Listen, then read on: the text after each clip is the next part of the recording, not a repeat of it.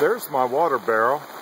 It really doesn't take long for it to fill up in a rain like this.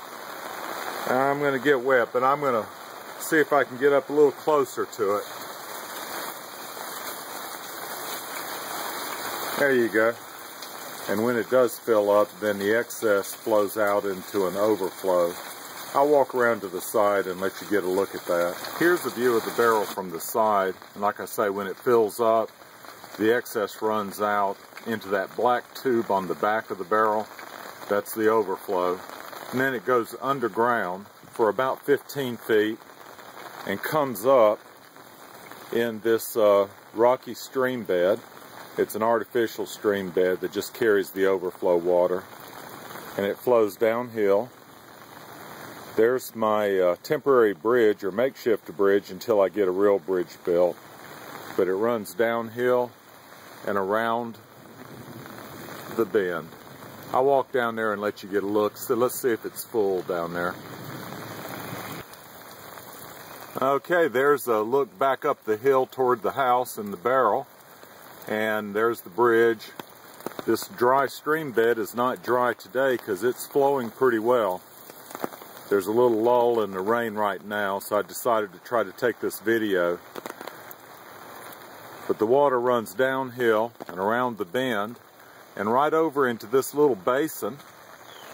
I planted a cypress tree and some reeds, and it collects right there and then slowly soaks into the ground.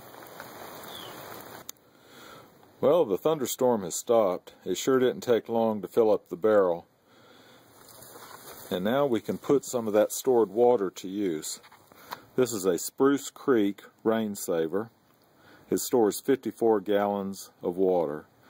Now the spigot has two places where you can attach it. One is in a high position.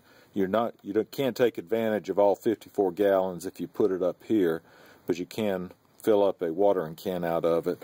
The other position is down here, and if you put the spigot there, then you would attach a hose and you could use all 54 gallons. Let's fill the watering can up and we'll water a few plants while I make a video. The barrel is made out of recycled plastics. We'll let that can fill up and then I'll cut it off and show you some other features of the barrel. We've had this barrel probably 2 years, maybe 3 years. And we've gotten a lot of use out of it. We've really enjoyed it.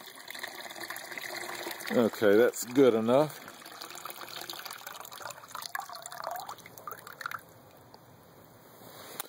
Alright, let's look up top at some of these features.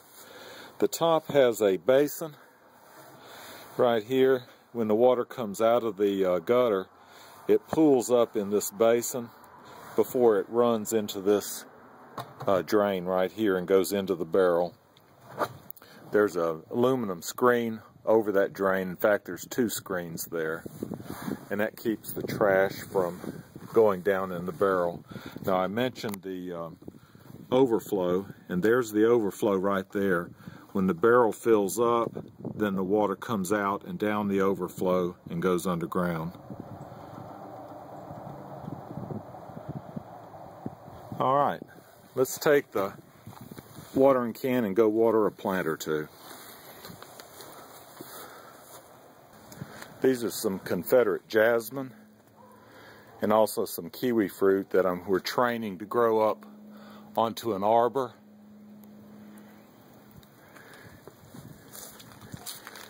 But I think rainwater is better quality, better for the plants than pulling water out of the ground. And also when you pull water out of the ground through a well, like we have, it's more like mining a natural resource, whereas using rainwater is a renewable resource.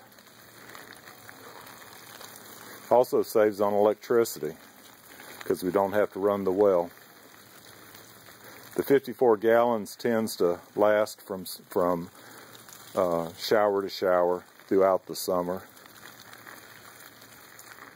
All right, y'all take care.